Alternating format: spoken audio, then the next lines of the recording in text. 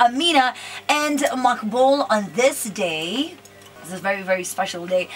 Now, Dedan Kimathi Washiri was the senior-most military and spiritual leader during the Mau Mau uprising and widely regarded as a revolutionary leader.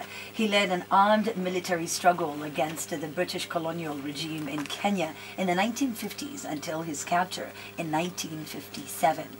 Now, in 1956, the execution took place the following year, leading to the decline of the uprising against the British colonial government. Now, before his execution, he wrote that he was so busy and so happy preparing for heaven tomorrow. 62 years on, we celebrate this man who put his life, his family, and his everything in line so that Kenyans can be liberated. We find out more about who he is.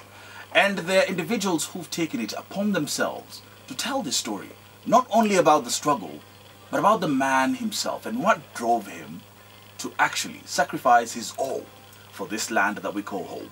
With us in studio, good morning, how are you doing? Wangechi Ngare, there you go. I'm being Christian, but oh, it's okay, it's okay. Wangechi, first of all, just good morning and welcome to the show. Thank you. What's your connection to this particular story? Let's start from there. Okay, to put it simply, Dedan Kimathi is my aunt's uncle. Hmm? Yeah, he's my aunt's uncle. Okay. And in our culture, I'd simply refer to him as Buka. Right. Yeah. So he's your grandfather. Yeah, grand uncle. Yeah. So Buka. Wow. Kimathi.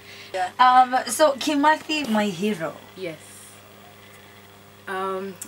When I was in Standard 6 in Milimani Primary School, big shout out. My first ever book fair happened. So, you know, they had all these different books that you could buy. There were the Nancy Drews, the Hardy Boys, the Mills and Boons, the Sweet Valley Highs, etc., the Archie comics. But for some reason, the book that drew this 12-year-old girl was a simple book by Sam Kahega, and the title is Dedan Kimathi, The Real Story. Now, I had very limited pocket money at the time, and I didn't even know this guy was related to me, by the way. His blood called to mine, and I wanted to buy a gift for my dad when I went for the book fair. So I bought him the book I wanted to read. And in this book, you know, Sam Kahega dedicates it to the young generation, the sons and daughters of independence, and I dedicated the book to my father. But as I read through it, there was something about his story, his way of being that I just identified with. You know, there's a way even, it's something I know every family can recognize, where certain things are passed down through the generations. And I'm a revolutionary like he is. And in fact, my being here is kind of part of me reaching out and doing something to continue the legacy, you know. Recognize my heritage and continue the legacy. But then also being a creative, I recognize that we are the custodians of culture, and you know, we are the ones cultivating what our society becomes. And he was very key about addressing the needs that were present in his day and age. He didn't start out wanting to be a field marshal, this guy.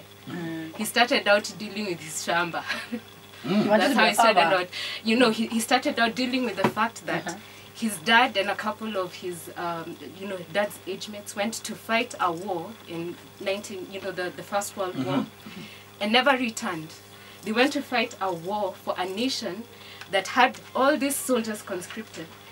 Didn't bother to give anyone any report about what happened to these guys. Yani, your dad goes and he just disappears and you don't know what's happened. And no records, no records, no nothing. They don't even care about you. And the generation of soldiers who came back from that war was so traumatized. In fact, they used to beat on drums. They had a song.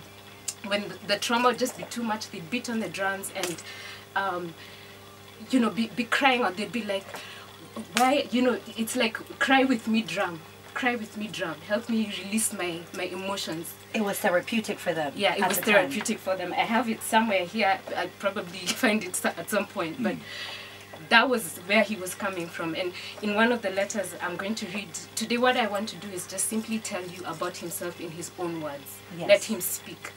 So I'll read from his diary, I'll read from his letters, and I want to just say thank you to Maina wa Kenyathi, because he compiled this information in a book called Dedan Kimathi Speaks.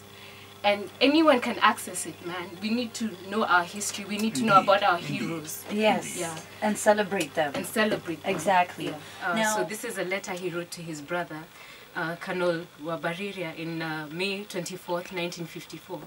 He says, "Many greetings. We should meet before May 30th, 1954. Please inform Major Thea, Captain Barago, and Lieutenant Gatero about this. I have talked to Commander Derito Wadoita, Nyaga, Abdullah, and a few other comrades, and they have agreed that we should get together to review our situation. Mwangi has also told me that there is a group within the movement which is plotting to kill you, Donjera, Derito, Wadoita, and myself.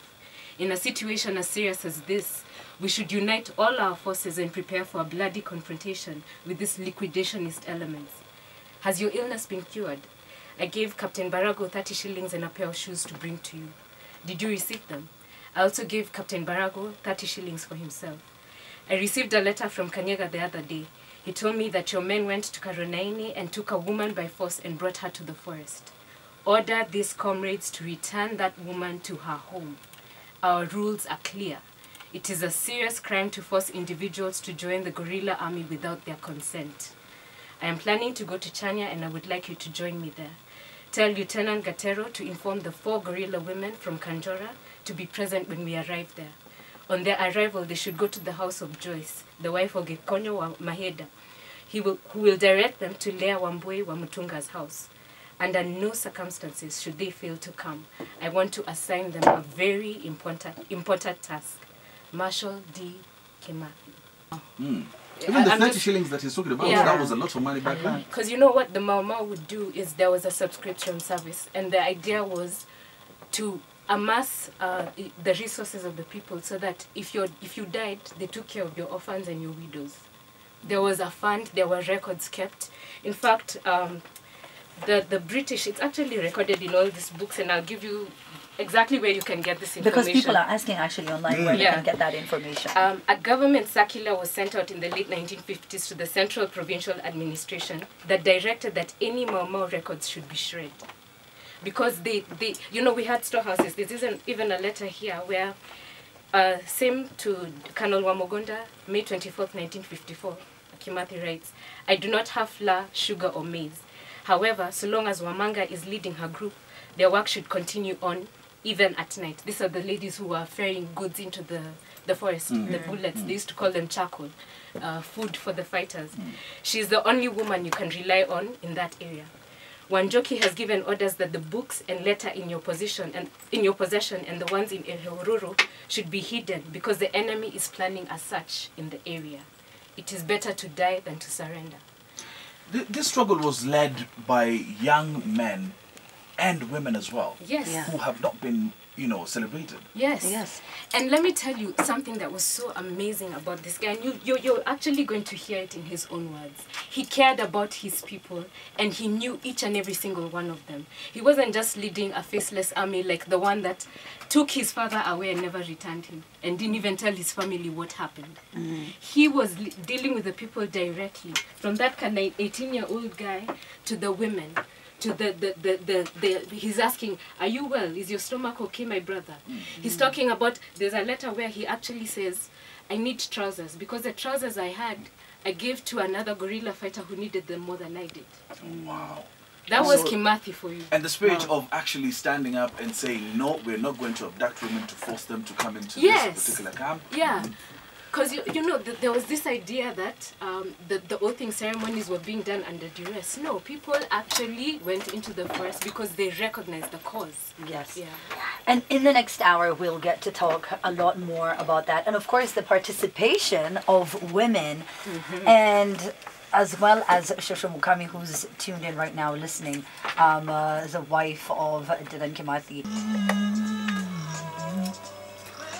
Angalia sa Koflani Mau Mau. And Wangechi, you were part of the production of this song.